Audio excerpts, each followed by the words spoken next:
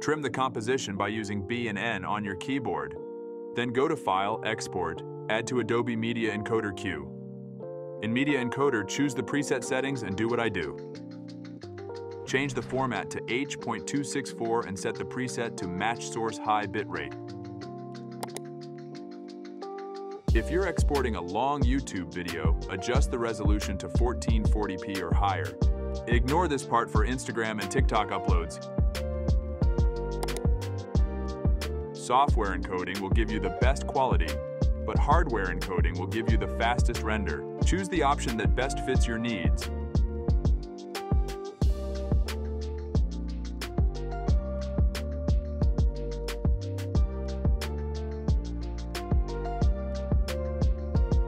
Make sure the estimated file size stays below 30 megabytes by adjusting the target bitrate. Check this box and then hit OK. If you have GPU acceleration available, enable it.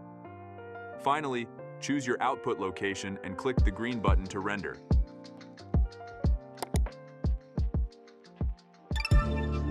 These settings will help you keep the file size low while maintaining good quality, so Instagram and TikTok don't compress your video too much.